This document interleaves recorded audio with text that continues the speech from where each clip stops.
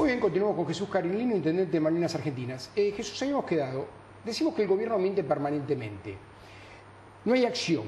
La oposición, ¿cómo se está abriendo a todo esto? La gente se lo pide a gritos que tomen las banderas para tener referentes y sin embargo no agarra esas banderas. ¿Cuál es el motivo?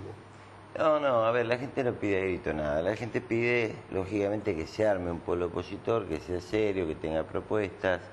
La única propuesta, para no mentir a la gente también, es decirle, mire, en esta legislativa, todo lo que hagamos va a servir para poner el límite al kirchnerismo.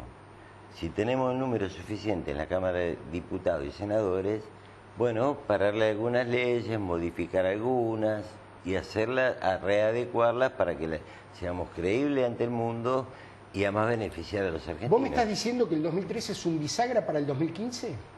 Totalmente, claro. El 2013 es la plataforma de lo que se arma en el 2015, es el proyecto posterior. Ahora, los gobernantes en turno que van a ser elegidos, la gente va a pedir los que tuvieron gestión. Vamos a hablar un poquito, vos, Malvinas Argentinas, ¿cómo solucionaste el problema de salud que no es muy conocido en todos lados? Sin embargo, sos un ejemplo en Latinoamérica. ¿Cómo puede ser eso? Mira, es conocido. En realidad lo que ocurre es que, bueno, yo no hago mucha publicidad, pero a ver, a Malvinas viene gente de todo el país. La verdad que tenemos un sistema hospitalario con recursos propios, genuinos, que hemos innovado, que hemos buscado en el mundo la mejor tecnología, hemos mandado a los profesionales a prepararse en el mundo. A capacitarse. Claro, Alemania, Estados Unidos, Japón, digamos, fuimos armando equipo. Esto no se arma de la noche a la mañana, esto es todo un trabajo, es un proyecto proceso que uno va llevando y que va viendo, además va saliendo tecnología nueva, con lo cual hay que ir adecuándose a esto. Malvinas ha hecho esto. Hemos salido de aquellos cercos que nos ponían, que tenés que ir a la mañana, a las 4 de la mañana al hospital y esperar a que te atiendan 9, 10, a vos y a tus 10 hijos y tú una familia de hospitales llenos, abarrotados para darte un geñuelo y mandarte a tu casa, porque en realidad es esto lo que están haciendo. Nosotros buscamos un modelo distinto, un modelo donde podemos prevenir, pero también curar. Que es lo esencial. Y además hemos sacado el hospital, digamos, hemos hecho el hospital odontológico, el oftalmológico, el hospital de niños, el hospital de agudos, de trauma, la maternidad, cada cosa en su lugar. Aparte entonces, con lo mejor de cada uno. Exactamente. Ahora, hablamos de salud, en seguridad. Malvinas, ¿cómo están dando hoy día? Mucha inversión. Yo veo a veces números, vi el otro día una estadística en un diario que pone en tal lado cero, en tal lado cero, en tal lado cero. Malvinas nos puso un puntaje ahí. La verdad que Malvinas está siendo seguro porque hay mucho trabajo del municipio, hay un equipo muy disciplinado que está trabajando en esto, hay inversión en cámaras, en patrulleros, en policías retirados, gendarme, prefectura. Bueno, vamos tomando toda esa gente que ya tiene alguna formación y además puede portar armas y lo dotamos de los mejores equipos. Que es lo esencial. Y un control sobre ellos con GPS, sabemos dónde está cada uno, cuántas horas el vehículo funciona, dónde está. Y ahora, vamos a tratar el tema, el motor de una intendencia, de un gobierno provincial o del país, que son las pymes. Tengo entendido que es un parque industrial modelo y a su vez está siendo el centro de toda la zona norte de radicar empresas. ¿Vos cómo pudiste conseguir eso? Con mucha transparencia y diciéndole la verdad a los inversores que venían, diciendo cuáles eran las condiciones, garantizándoles que el Estado municipal iba a estar acompañándolo y eso hacemos, pidiéndole que me generaran trabajo en Malvinas Argentina, más allá que invierten, que la mayoría de la gente que tomen sea de Malvinas Argentina. Y entonces, bueno, este intercambio y además hay una sinergia de trabajo entre ellos y la municipalidad que nos permite convivir y hacernos prácticamente amigos con muchos de ellos. Ahora, ¿cuál fue el crecimiento en los últimos años a través de estos industriales que han invertido en Malvinas y no eligieron otras intendencias? A ver, hasta hace 2 años atrás fuimos los número 1, número 2 del país en inversión y crecimiento. Se estancó la economía, inversores de afuera no vienen. Ahora van presentando algunos papeles, pero haciendo tiempo. La verdad es y esto ocurre en todo el país. Están esperando. Malvinas Argentina tiene un potencial enorme en empresas que están instaladas y que van a seguir trabajando, que algunas ya despidieron a algunas personas y a otras van dando vacaciones adelantadas, van dando, bueno, esto por ahora. Espero que el año que viene... Se va sobrellevando la situación por la crisis nacional. Exactamente. Ahora, ¿esto lo podés trasladar de Malvinas a la provincia de Buenos Aires? ¿Es factible? No, por supuesto, claro, lo podríamos duplicar, triplicar, porque en realidad a veces no es un problema de plata, es un problema de buena gestión, de buen gusto, de sentido común. De sentido común, de poner las cosas en su lugar. Quien se ocupa de industria tiene que trabajar con los industriales, tiene que estar atento a lo que está pasando, nosotros tenemos el parque industrial y la zona industrial planificada. Y ahí tenemos que hacer desarrollo ahora, porque el parque industrial ya tiene su desarrollo, crecimiento, ahora ya hicimos la zona industrial planificada. Bueno, también invertimos en vivienda, el 100% de Malvinas Argentina prácticamente ya tiene gas, con recursos que el municipio financió a sus propios vecinos. Estamos haciendo cloacas, estamos ampliando la red de agua. Bueno, mira, hay un trabajo, hay crecimiento, hay desarrollo, y esto es lo que la gente acompaña. Hoy la gente no quiere que le generemos problemas, enojo, que el 7D, que el 8E... Que no le mientan, la gente no quiere que le mientan más. Ahora, ¿vos cómo estás viendo la gestión de Daniel Scioli en la provincia de Buenos Aires? Puntualmente con este impuestazo que puso a partir de ahora, ¿cómo ves que puede llegar a terminar Daniel Scioli en la provincia de Buenos Aires? No, ojalá termine bien. Sí. Lo que creo es que, hace todo para que le vaya mal. El gobierno nacional... Pero no está muy condicionado por el gobierno nacional. Pero por supuesto, claro, cuando él produce el 40% bruto del país y recibe apenas el 18% porque la mala presidenta regula a quién le da y a quién no le da, bueno, la provincia está atada a la suerte de la presidenta. Y tenemos un gobernador que no defiende a la provincia, no defiende a los ciudadanos de la provincia de Buenos Aires.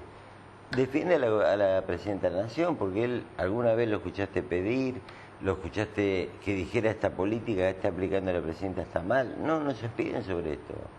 Entonces, castiga al que produce, castiga a la gente que tiene tierra y que apenas vive de esas tierras y puede generar algún empleo, castiga al inversor, castiga a los intendentes, que los servicios que debiera dar la provincia los pagamos los intendentes. Digo, mire, la verdad que necesitamos un gobernador en serio que conozca la provincia de Buenos Aires, que la quiera, que haya nacido en ella y que pueda gobernarla. Ahora, vos estás caminando toda la provincia de Buenos Aires. ¿Cómo es ese acercamiento a la gente? ¿Qué es lo que más te pide la gente de todo esto? ¿Cuáles son los problemas más cruciales que hoy la gente te está diciendo? Mira, Jesús, si vos llegás a ser gobernador de la provincia de Buenos Aires, las primeras prioridades son esta y esta. ¿Cuáles son? Seguridad. Compromiso con la gestión, escuchar a la gente, no hacer oídos sordos y decir que está todo bárbaro, positivo y patear la pelota para adelante y nunca decir nada, sino tomar punto por punto y empezar a analizarlo y a ver cómo lo resolvemos. Y te vuelvo a repetir, no es un problema de plata simplemente. No. Tiene que haber plata con un programa, con un proyecto, con un equipo que esté dispuesto a resolver.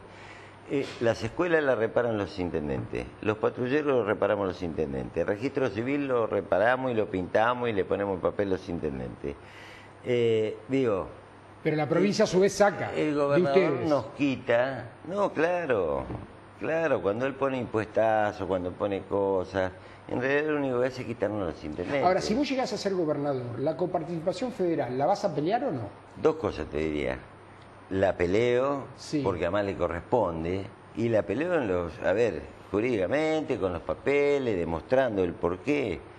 Y hay que cambiar algunas leyes que están mal hechas. Y ahí es donde yo le pido a la gente que nos acompañe en el 2013, porque es fundamental la Cámara de Senadores y Diputados para cambiar algunas leyes. Y la otra cosa importante es que la provincia en algún momento va a haber que dividirla. ¿Es demasiado grande? Pero claro.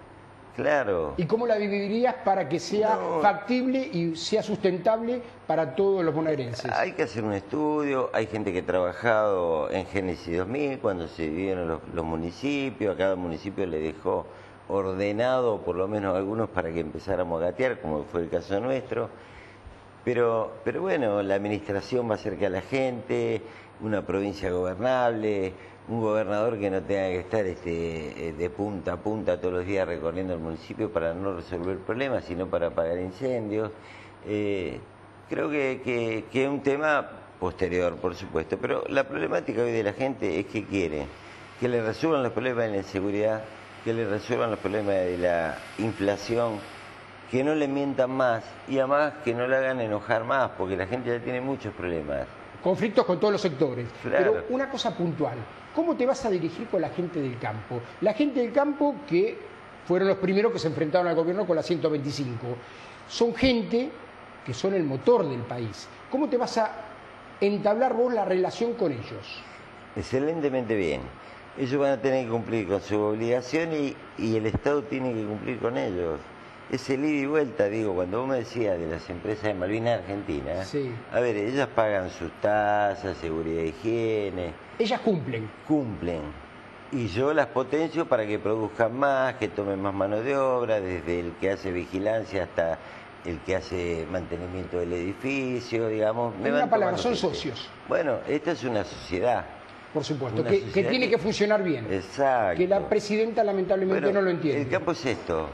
Hoy estamos pendientes de que vamos a producir 100.000 millones de toneladas de soja y mire, estamos gastando antes de tenerla, porque en realidad no sé si la vamos a tener. Estamos gastando a cuenta. Y si la tenemos otro problema, que vamos a traer casi 15.000 millones de dólares de gas para poder tener energía, con lo cual la que sacamos de la soja la vamos a poner en el gas.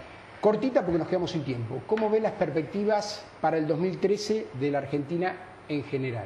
Veo un frente, las perspectivas de la Argentina. Sí. Bueno, quiero ser optimista y quiero desearle un feliz año a nuestra gente. Pero veo muchas dificultades en el gobierno nacional, veo muchas situaciones complejas, veo que cada vez hay menos servicios públicos, no se les paga a la gente de la cooperativa trabaja, a un sector se les paga y a otro no, y esto es grave ya, porque ya quiere decir que estamos rascando el fondo de la lata.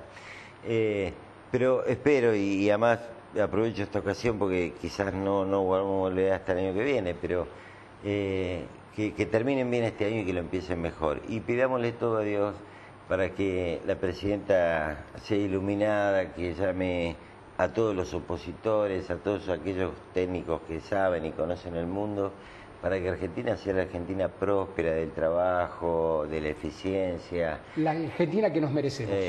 Jesús, muchísimas gracias por tu presencia, te deseo feliz 2013 y que se te cumplan todos tus deseos. Muchas gracias. Bueno, ustedes lo escucharon, Jesús Cariglino, un dirigente que hace gestión, un intendente que la gente lo vota por la gestión que hace. No miente, por eso está donde está. Se enfrentó al gobierno nacional con las consecuencias del caso, sin embargo sigue al frente.